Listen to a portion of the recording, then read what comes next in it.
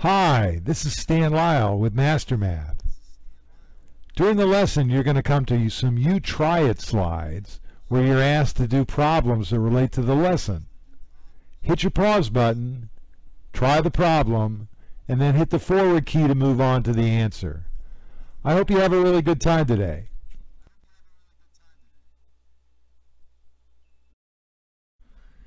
Adrian Texas. Its claim to fame is it's halfway between Los Angeles and Chicago. It's the midpoint on US Route 66 between LA and Chicago. I don't know about you, but it doesn't make me want to visit Adrian. However, it does make me want to tell you about the distance formula and the midpoint formula. Now, in both of these cases, they're formulas to figure out what the distance is or what the midpoint is. But in both of these cases, if you use your head, you can probably figure it out without memorizing the formula. Well, let's talk about the distance formula first. Let's say we were asked to determine the distance between these 2 points, or the length of that line. The 2 points are -11, -4, and 15, +4.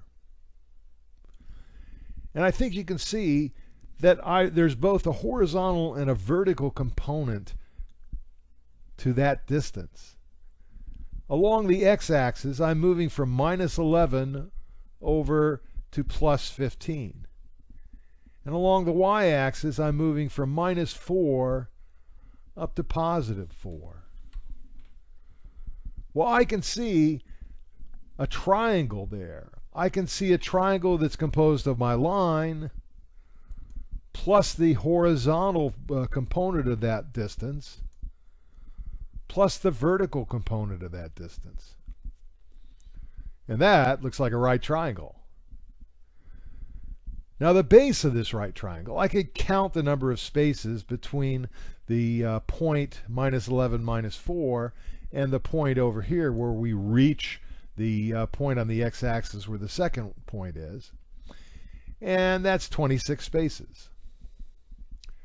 I could also figure that out because I'm moving along the x-axis. I'm changing from an x of -11 to an x of +15. I'm moving 11 spaces to get to 0, and then another 15 spaces to get to 15. That's 26 spaces.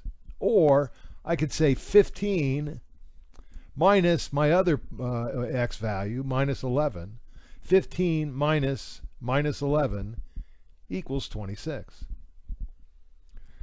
The same's true up and down the y-axis. Our vertical motion is composed of moving from a y value of -4 up to a y value of +4. I'm going from here up to here. And I could count those spaces, and it's 8. But I could also subtract my 2 y values. I could take 4 and subtract -4 from it, and I'd come up with 8. Well, now we know that the distance of the base of this right triangle is 26, and the height is 8. So I could use the Pythagorean theorem and figure out what d was. D squared would equal 26 squared plus 8 squared. I could take the square root of both sides of this equation and say that d equals the square root of 26 squared plus 8 squared. And that equals approximately 27.2. D equals the square root of 26 squared plus 8 squared was our formula for calculating the length of that line. The 26 right there we got by subtracting one x value from the other x value. x2 minus x1 equaled 26. And our 8 over here, we got that by subtracting one y value from the other y value. y2 minus y1 equaled 8. Well, I could make this formula for the distance a generic formula by substituting x2 minus x1 for 26 and substituting y2 minus y1 for 8. If I did that, it would look just like that. D equals the square root of x2 minus x1 squared plus y2 minus y1 squared.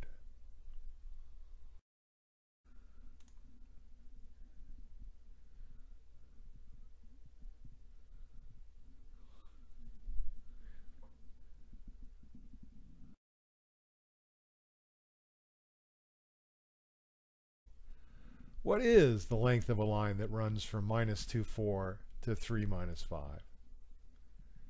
Well, there's a couple ways we can figure this out. We can just plug these values into the equation and then solve the equation and we'll have our answer. And that's pretty easy if you like to memorize equations. If you don't like to memorize equations, then you can reconstruct it. You can figure this out. You don't really have to draw the line, but it might be helpful. And then you're going to figure out what's the length of this line and what's the length of this line. Because if I've got those two lengths, I can use the Pythagorean theorem to figure out the length of that line. Well, d squared is going to equal the difference in my x values. My x goes from minus 2 to positive 3.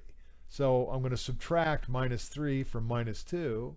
I'm going to get minus 5. And if I count, I come up with the same answer. 1, 2, 3, 4, 5. Well, positive 5, but that'd be 1, 2, 3, 4, 5, negative 5. And my vertical motion is the change in my y value. I'm going to go up 1, 2, 3, 4, 5, 6, 7, 8, 9 spaces.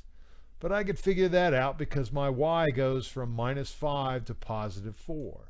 That's 4 minus 5, or 9. So d squared equals minus 5 squared plus 9 squared. Or it equals 25 plus 81, or 106. And the square root of 106 is approximately 10.3. Well, now let's talk about midpoint. The midpoint of that line segment is the point that's right smack dab in the middle of that line segment. It's equal distance from both ends. And I'm going to define that point with a coordinate pair, an x value and a y value that describes where on the coordinate plane that midpoint is. Well, how do I come up with the x value? Well, I can see that I'm moving from 15 to minus 5 along the x-axis. That's a total of 20 spaces. So my midpoint would be 10 spaces from either extreme. My midpoint would be 15 minus 10, or minus 5 plus 10. My midpoint would be 5. The x value of my midpoint is 5. Now, another way to look at this is my midpoint x value is the average of the two extreme x values. If I were to average 15 and minus 5, I come up with 5. How about my y coordinate? Well, I can see I'm moving from 9 to minus 1. I'm moving 10 spaces up and down the y-axis. Well, half of 10 is 5. So I'm going to move 5 from either of the extreme values. 9 minus 5 is 4. 4 is also the average of 9 and minus 1. If I add 9 and minus 1 and divide it by 2, I get 4. Well, now we've figured out our x value and our y value for the midpoint. We know that our midpoint is at 5, 4. Now there's also a formula to help you figure out that midpoint. That formula is the sum of the x values divided by 2 and the sum of the y values divided by 2. That's really the average x value and the average y value. In the case of this problem, if we were to insert our x's and our y's into these equations, our x would be minus 5 plus 15 over 2. Our y would be 9 plus minus 1 over 2, or 10 over 2 8 over 2, or 5, 4. 5, 4 is definitely our midpoint. See if you can figure this one out. Hit your pause button, try the problem, and then hit your forward key to move on to my answer.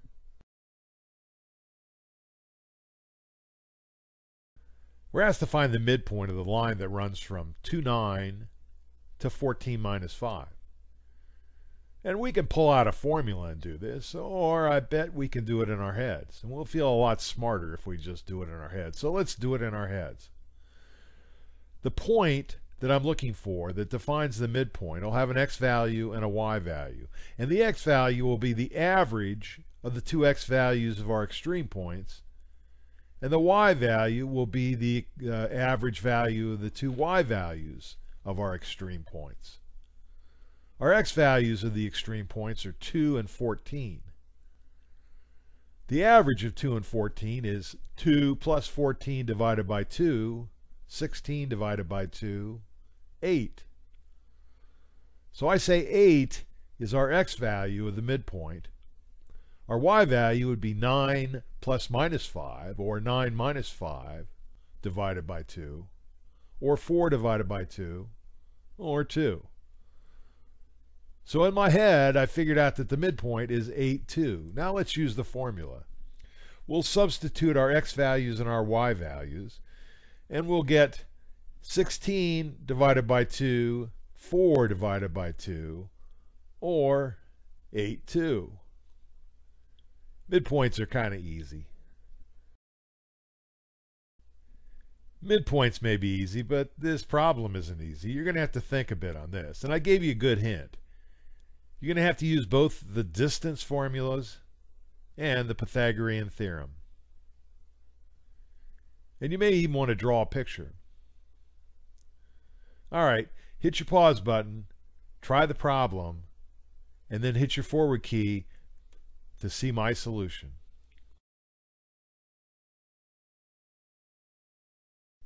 Did you figure this one out? Well, if you did, you're a smart cookie. If you didn't, pay attention, and we're going to teach you how to do it. I gave you a good hint. I said you're going to need to use the distance formula and the Pythagorean theorem. Well, to use the Pythagorean theorem, I need some distances. I need some lengths, and I don't have those yet. So let's figure out the distances between these 3 points. I got 3 points, and there'll be 3 line segments that extend between the 3 points.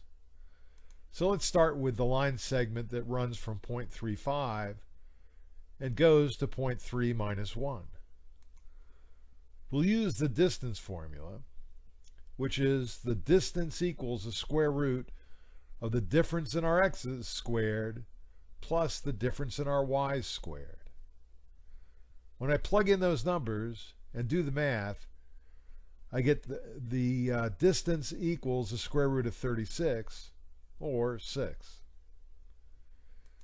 Now let's try this line segment that runs from 3 minus 1 to minus 2 minus 1.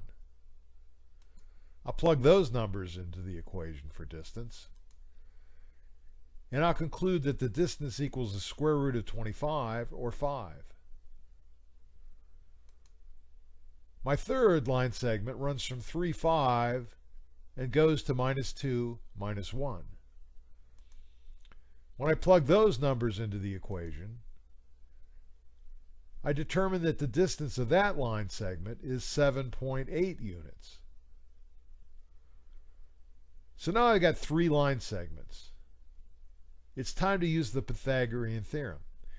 If these 3 line segments represents a triangle, a right triangle, then the square of the longer of these 3 line segments, which would have to be the hypotenuse, the square of the hypotenuse would have to equal the sum of the squares of the other 2 sides. C square equals B square plus A square. So let's try it. I got 3 values, 7.8, 5, and 6. The longest is 7.8, so that's my hypotenuse. Does 7.8 squared equals 6 squared plus 5 squared? Well, 7.8 squared is 61. 6 squared is 36. 5 squared is 25. 36 plus 25 equals 61. So this is a right triangle. And if I graph it, it sure looks like a right triangle.